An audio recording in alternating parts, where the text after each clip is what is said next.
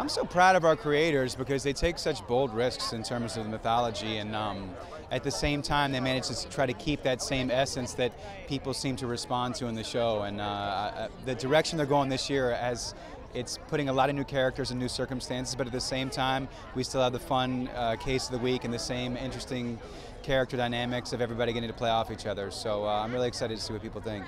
I've had a few of those, and I've had it come true a few times. We had Eliza Dushku come on, Joe Manganiello, so may the trend continue. Long may the trend continue.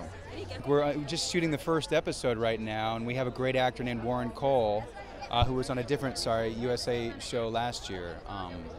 But that's it so far. I'm sure there are many more to come. We have 15 more episodes to go, so I'll have to get back to you on that one. I think as an artist, you're always hoping that people respond to your work, and so I'm always grateful when people want to say hi or talk about the show or take a picture and just say, hey, you know, you give me an hour of fun escapism, whatever it is. I like hearing about it and interacting with people, so it's fun. Yeah, huge fan. Very excited about that, and it's a great home for the show.